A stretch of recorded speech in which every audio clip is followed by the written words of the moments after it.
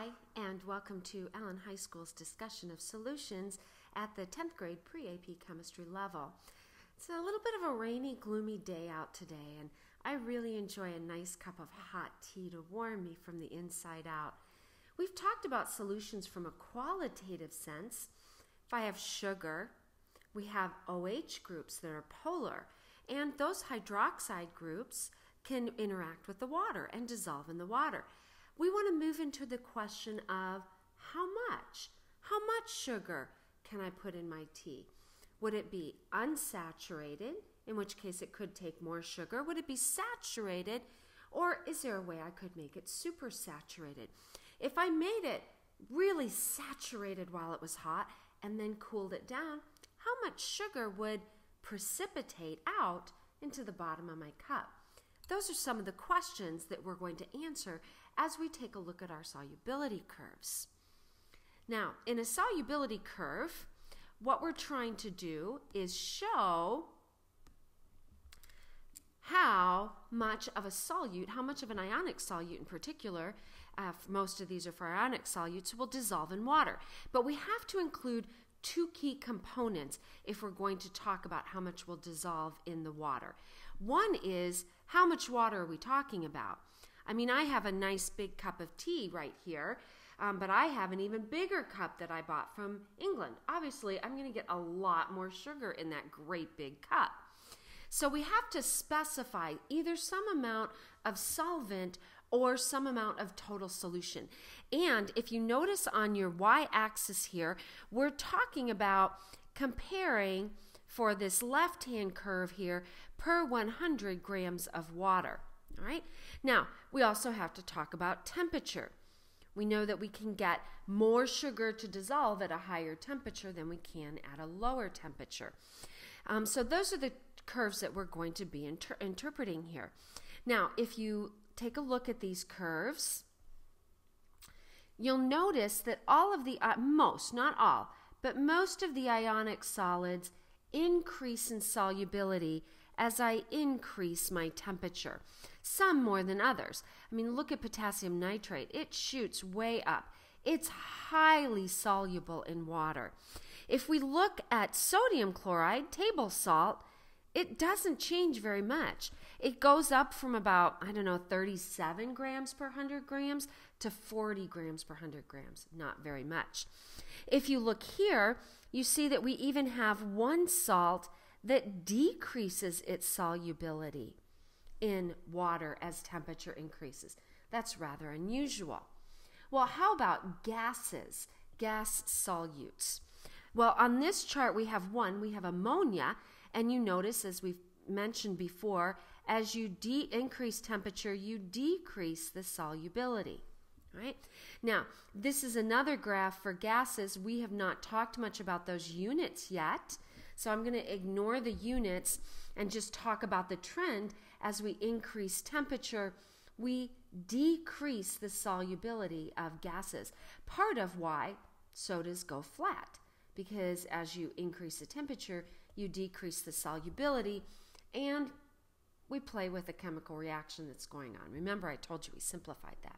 All right, so that answers for us 12, 14, and 15. So let's go on and see how we interpret these graphs. Many of you can do this on your own because you're very good at graphical interpretation. But for those of you who just need a push in the right direction, let's evaluate these in a little bit more detail. Now, we have our lines. If we are directly on the line, let's talk about sodium nitrate because it's got a nice slope there.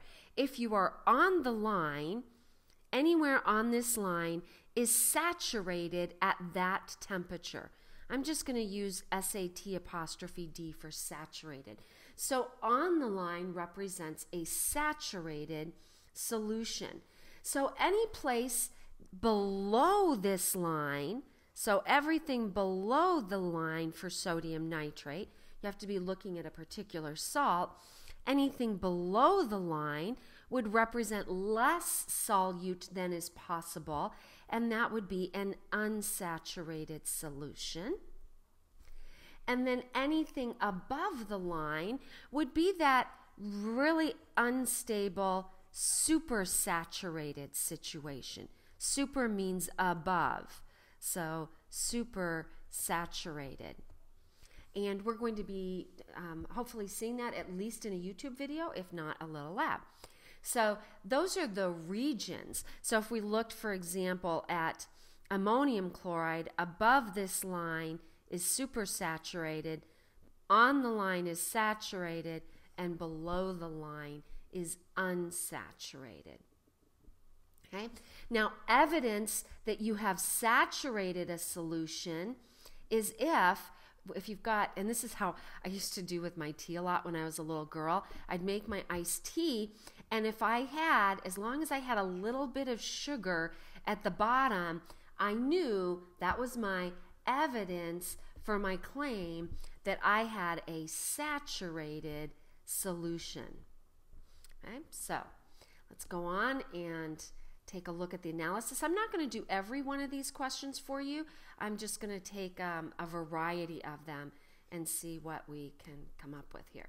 All right, so, all right, there we go. All right, now, problems using the amount. There is a problem worked out for you here.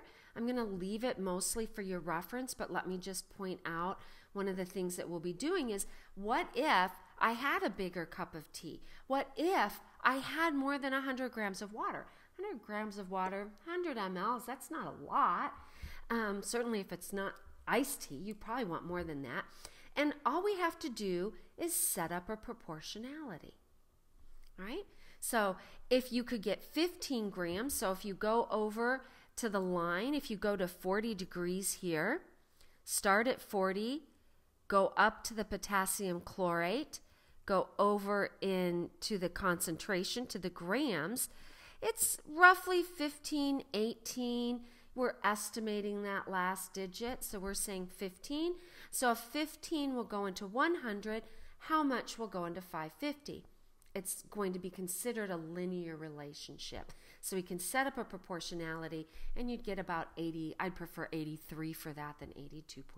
All right, so that's the idea of what we're going to be doing. Some of them are going to be slightly more challenging than that, but not much. So let's look at some of these examples. All right, are the following solutions saturated, unsaturated, or supersaturated? So first thing you want to do when you're working problems like this is make sure you pick the right salt. It's really easy to grab the wrong salt and go to the incorrect line. So there's my potassium chloride. I'm at 80 degrees. So if I go up, if I graph 40 grams of KCl at 80 degrees, so I'm at 80 degrees, I'm going to go up to 40 grams. That's that point right here. You notice that it's below the line. Since it's below the line, we have an unsaturated solution, which means I can add some more KCl. All right, let's take a look at the KNO3. So I've got 120 grams at 60 degrees. Now, I know in this case this is present in the greatest amount, and that might make you tempted to call that the solvent, but we never do. If we're talking about the solubility of salts in water, water is always the solvent. Remember, we called it the universal solvent. All right, so we go up to 100 grams. We're going to go over to the KNO3, and we're going to go to 60 degrees. So it's that data point right there, and we're wondering what kind of solution of KNO3 is. So it's 60 degrees. We are above the saturation line. If we're above the saturation line, we have a supersaturated solution. Now that's not very stable, and that will precipitate out very, very readily if we just add a crystal or disturb it. Okay, how about 80 grams of sodium nitrate? So 80 grams of sodium nitrate, we're at 10 degrees. I'm going to go up to 80 grams. We are right on the line. If you're right on the line, it's a saturated solution. All right? Okay, so now let's answer a few other qualitative questions. Which salt is the least soluble at 10 degrees? Well, I'll start at 10 degrees, and I'm going to go to the first salt I hit. KClO3 will only dissolve about 5 grams. All the other salts are higher. So my answer to this is KClO3, potassium chlorate. Which salt shown has the greatest, read carefully now, increase in solubility? All right, so I'm going to bracket it off from 30. Let me get the highlighter here, and I want to bracket off at the 30. So there's the 30 degrees. We're looking between 30 degrees and 60 degrees. The one that has the biggest slope is going to be the one that has the greatest increase.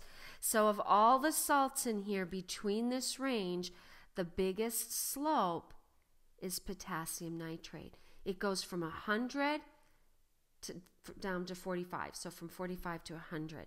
So the largest increase was KNO3, which has the least change via temperature. This I want to have the smallest slope. It says least change. So I don't want a negative slope. I don't want a positive slope. Ideally, I want no slope at all. And that would be my sodium chloride, which is right here, with almost no increase at all. All right? So hopefully you're getting a good picture here of how to interpret these. Let's go ahead and do just a couple of the mathematics one. I'm going to assume you can do kind of a straightforward read off the graph. The answer to 1220, let me go ahead and write that down for you, is 80 grams. All right, so I'm going to let you make sure you can read that off the chart. Now the second one says, how many grams would it take to saturate 300 grams of water at 50 degrees? So at 50 degrees, if you look at the chart, 50 degrees, go up to potassium nitrate, and it's 80 grams.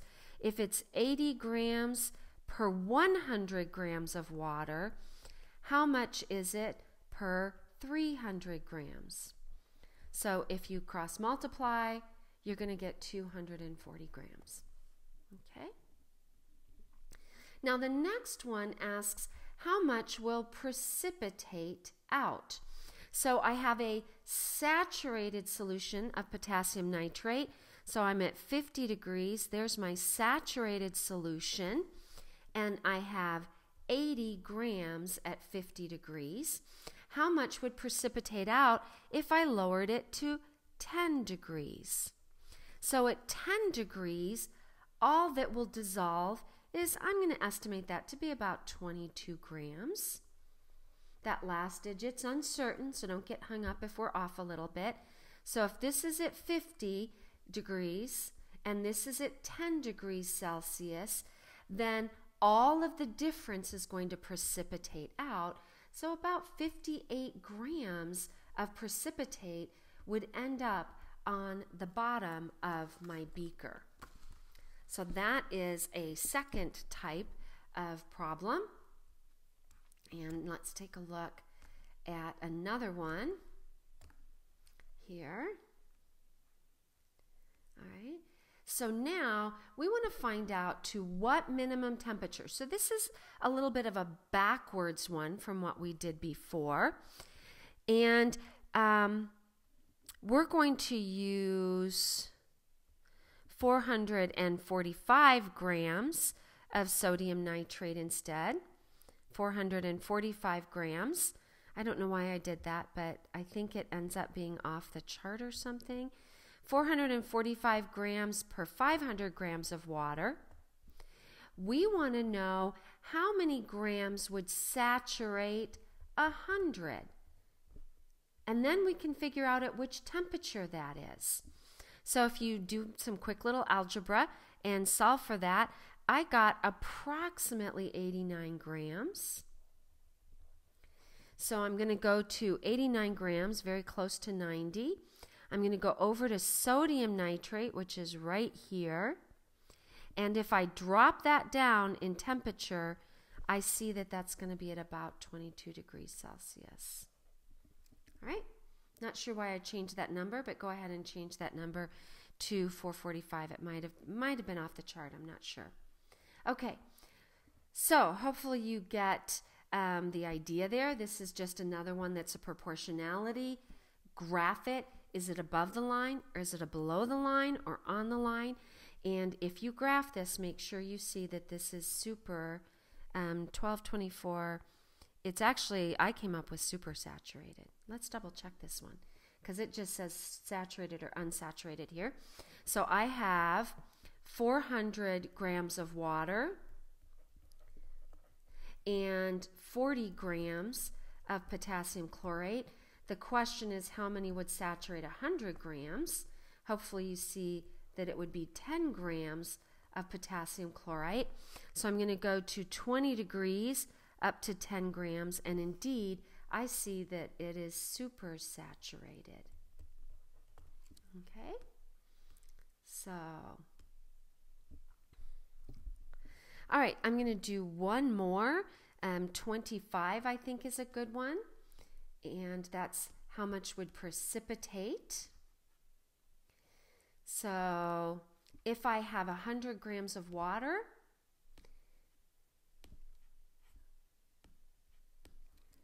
and I have a saturated potassium chloride solution, and I cooled it from 80 degrees to 10 degrees, how many would precipitate out of the solution?